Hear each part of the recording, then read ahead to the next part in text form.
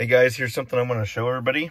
We're tuning this 2020 GM L5P, and we put a programmed DCM in it. And sometimes when you connect to it with the scanner, even though we program them on the bench, you will see that if you go to the scanner with the HP tuner tool connected, you'll see that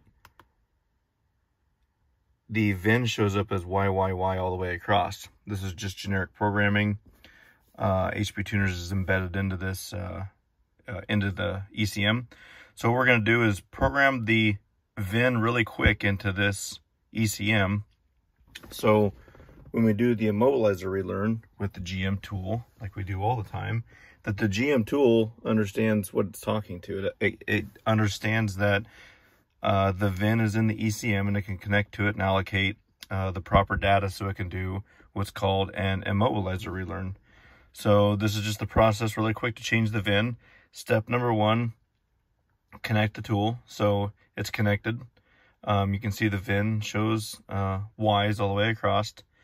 You first go to the DTC reset and come down here and hit clear DTCs.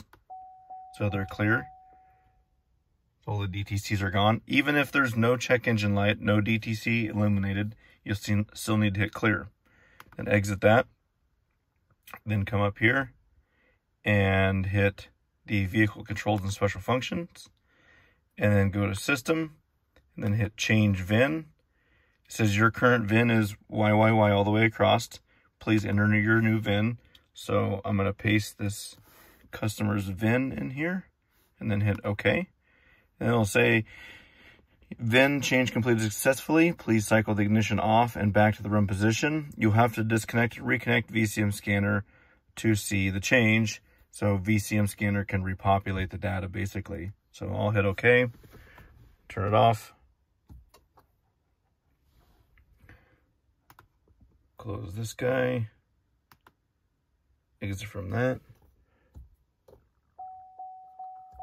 So this is a 2020 truck. We recommend pushing and holding the button more than 8 seconds so you get the up level dash to turn back on. And then reconnect the scanner and you will see that this VIN, as soon as it's done populating, is now the actual right VIN for the vehicle. Here is a bonus item that we just helped HP Tuners embed into the software.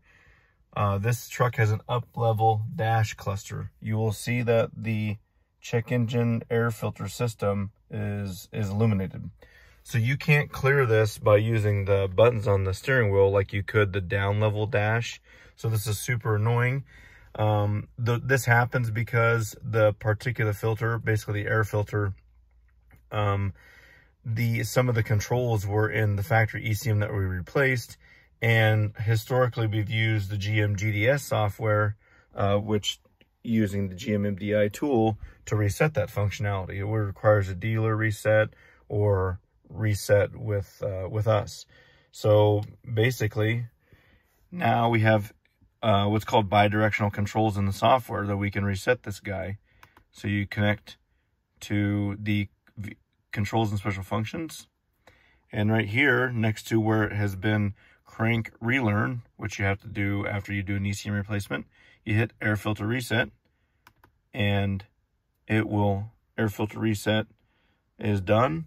The dash is now clear and you can cycle the key on and off and you will see that even if I fire it back up, that check air filter message is gone on the dash. So super cool, saves one step. Again, if you're doing the immobilizer relearn and you don't have your HP tuner dongle, obviously you can just use the GM MDI tool or a Mongoose cable. We still recommend using GM MDI. And then you can just go in the up level dash functions and clear that. But it is a little easier to do it inside the HP tuner software. Hope this helps. Thanks.